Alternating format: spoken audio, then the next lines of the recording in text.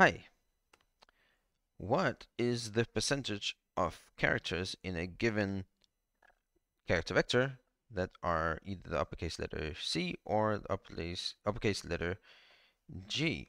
We're about to find out. So let's say we have a DNA string here. We apply a function to it, and the first thing we want to know is which letters are C and G.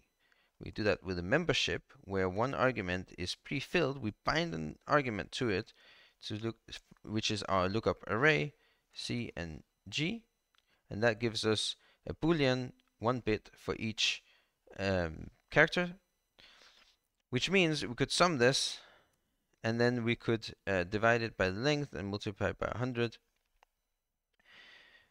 But notice here that we are both dividing and summing, so we can actually combine these to an inner product. So we could write plus dot divide. So it's actually these bits divided by the length, and then sum all of that up.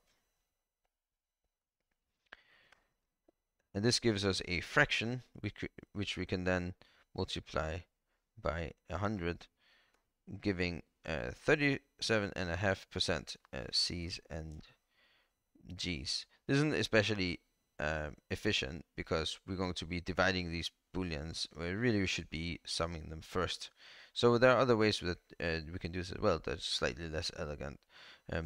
We could have summed this first and then divided by the length.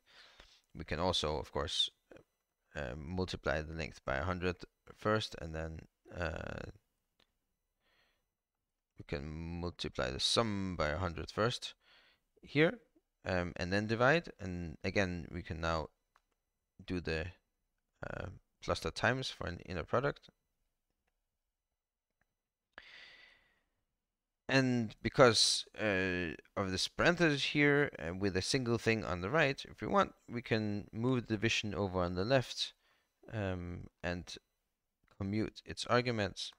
And this is another solution. There are many ways to phrase this. These are just a few. Thank you for watching.